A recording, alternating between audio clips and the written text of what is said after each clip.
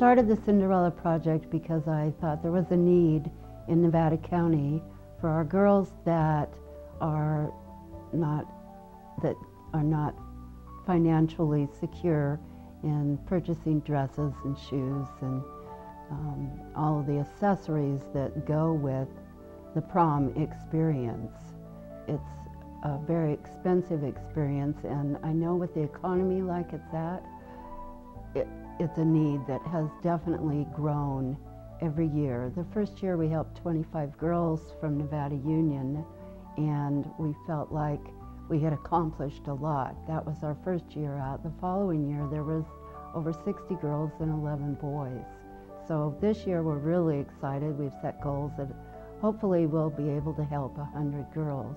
We have about 400 dresses that have been donated, and we have shoes and jewelry as well. Our project is run all on donations. We get dresses. We have a dress drive in February, every year in February, and Launderland does our dry cleaning for us, and he's wonderful. We have several other drop-off sites available, and so we actually start our year in January. We meet and gather new fairy godmothers, and then we have our dress drive in February, and then March we start setting up a store and hopefully a new location every year. This year Pacific Land Enterprises was kind enough to give us this wonderful site, and we feel very fortunate. It's been an experience watching it develop into such a Cinderella store, and the girls that will be coming in, we hope will enjoy the experience. Lots of times it makes me cry and it makes them cry, and that's just from all of the emotion involved.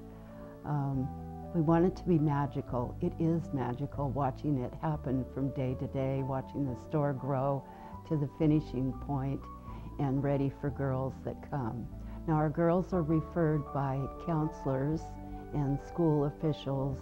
Sometimes churches refer them, and sometimes foster families. But if you know of a girl in need, she should go contact her counselor at school, and we don't want her to miss the opportunity to go to her prom. This is Jordan, and we'd like to talk about how Jordan came today to pick out her dress. So I came for my 8th grade graduation dance that's coming up pretty soon. So for the dress I picked, it's a really flowery one. It's got purple, white, and black.